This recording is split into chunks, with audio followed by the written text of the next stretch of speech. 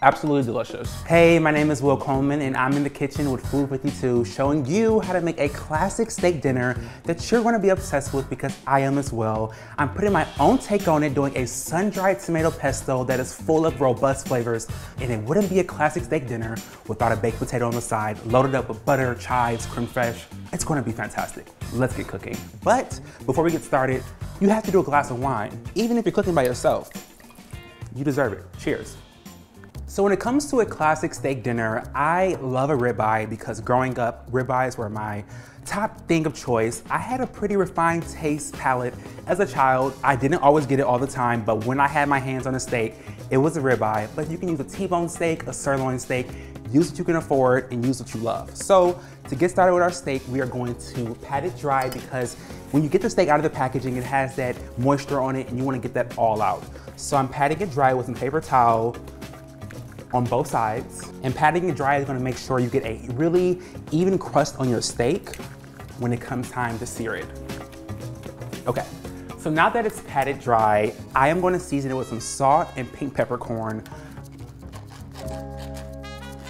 So I like to use pink peppercorns instead of black peppercorns on my steak because pink peppercorns usually tend to taste more like a chili than a regular black peppercorn, but it still has that same bite as peppercorns, which I love. But if you have black peppercorns, use that at home.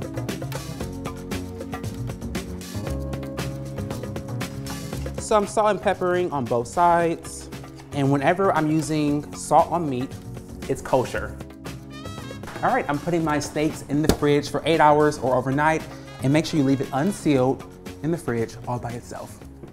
So in my opinion, a classic steak dinner is not a classic steak dinner without potatoes. I love mashed potatoes, I love roasted, I love fried, but a classic baked potato has the key to my heart forever. It's so easy. You get a fork, add a couple pokes to your potato so that it doesn't explode in the oven because we are baking it for 55 minutes, so it's gonna be there for quite a long time. And you wanna just poke a few holes all throughout. And then give it some love with some salt and pepper. The most simple seasonings, but it has such a bold flavor. I'm gonna do those pink peppercorns once again. A little drizzle of olive oil because it needs the olive oil to cook properly and get those crusty bits. All right, now we're gonna massage them. Even a potato likes a nice massage. And that's all set. We're gonna put them in the oven at 450 degrees for 55 minutes or until they're fork tender. Can't wait. So while your potatoes are baking in the oven, this is the perfect time to take out your steaks to come to room temperature, at least for 30 minutes. It's better to have your steak on the counter coming to room temperature because it cooks evenly and it's just a better steak. So let's make our pesto. To make our sun-dried tomato pesto, we're gonna put everything into our food processor, throw it on there, forget about it, and it's tasty, delicious, amazing. So I'm gonna put my basil leaves all in here. I like to use small leaves whenever possible because they're sweeter and it creates a more tasty pesto. And then some sun-dried tomatoes, which are really intensified on the sweetness and the tartness. Fun fact, I never liked sun-dried tomatoes. I blame it on my mother because she put it in everything growing up.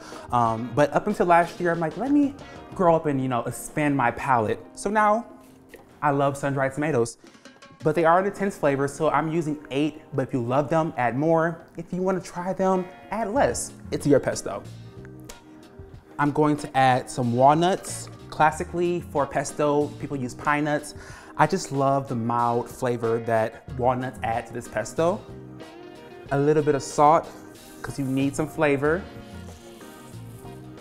Some peeled garlic cloves. I love garlic, so if 3 isn't enough for you, you know what to do. And then some ground black pepper. Look how fancy this was. Just press the button and it's all out. All right, we're gonna close this up. I'm gonna turn it on, and while it's blending, I'm gonna remove this spout and slowly drizzle in my olive oil until it's creamy. Let's go.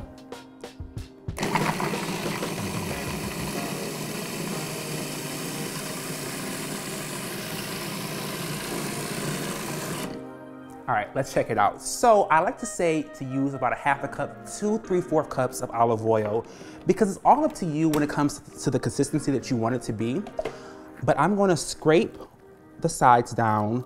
And when it comes to pesto, I like my consistency to be more like a chimichurri, so not completely smooth.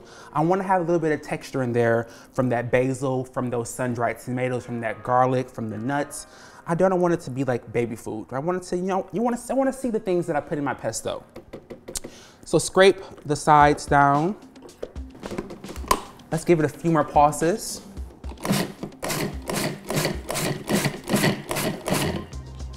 All right. I think that's perfect. So with everything you cook, you want to taste your food because you don't want to wait until it's too late to say, oops, that needed some more salt. So let's scoop out our pesto into a bowl. And you want to make sure you get every single bit because it is delicious. Now, my favorite part, let's taste. It's sweet, it's slightly tart. I love dishes that have complex flavors because you're like, what am I tasting? And your guests will say the same thing. So let's move along. It's time to sear our steaks. Let's get a cast iron skillet on the stove with a little bit of oil. The oil is going to splatter, so you may want to grab an apron if you want to protect your outfit. Okay, so I have my cast iron over medium-high heat because when you sear steaks, you want it to be over a high temperature so it can get a real crusty finish. So you want to wait until your pan begins to start smoking and then add your oil. About 3 tablespoons would do. And then I'm going to add my steak into the pan. And you want to make sure you have a large enough pan to fit both steaks comfortably so they're not really pressed together and they're steaming because you want them to sear, not steam. Listen to this noise. That could be a new ringtone.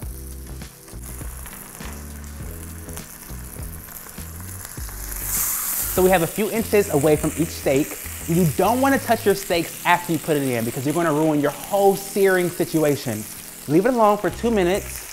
Add your cast iron pan right on top or a cast iron weight, whatever you have at home. You just want to make sure you're pressing your steak down to get maximum searing on both sides of the steak. Okay, while our steaks are searing, I'm going to go to the potatoes and flip them over because it's been about 30 minutes.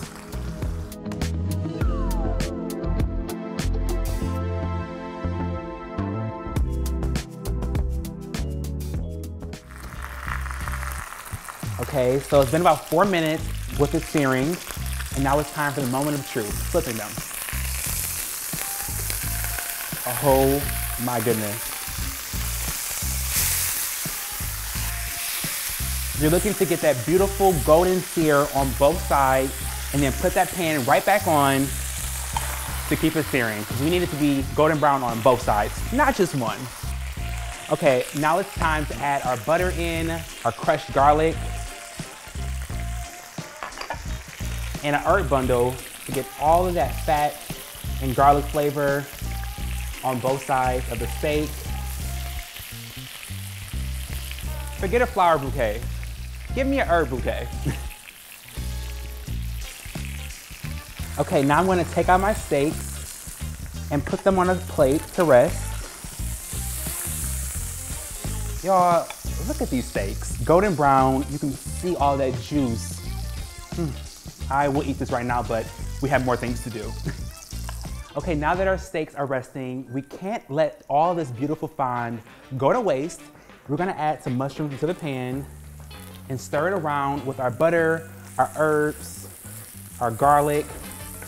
I'm using a mix of baby portobellas, shiitakes. I like to do a blend of mushrooms so I can have a complexity of flavor, and most importantly, they're delicious. As I'm stirring the mushrooms together, I'm scraping the bottom of the pan to get all that flavor lifted up and onto the mushrooms.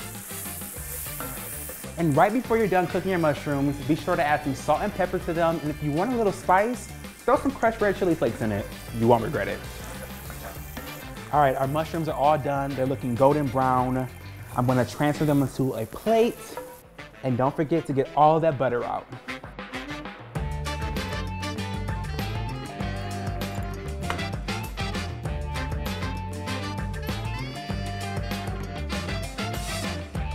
Okay, our steak is all done. It cut like butter, which is a good sign. It's perfectly cooked. I think it's time to plate up this beautiful steak with our potatoes, our pesto, and don't forget about those mushrooms.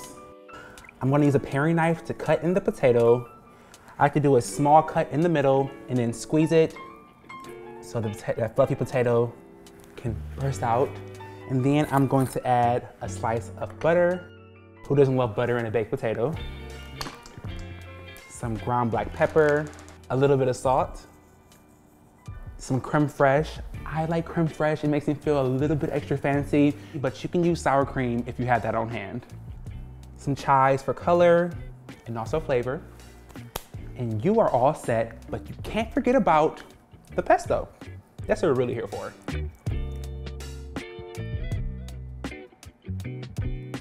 Now it's time for my favorite part, y'all. Tasting my classic steak dinner. Let's get into it. So I think I'm gonna dive in for the steak first because that's what we're really here for with that pesto. And I love how the steak is beautifully marbled throughout. Everything you can ask for a steak dinner that's made at home. So tasty.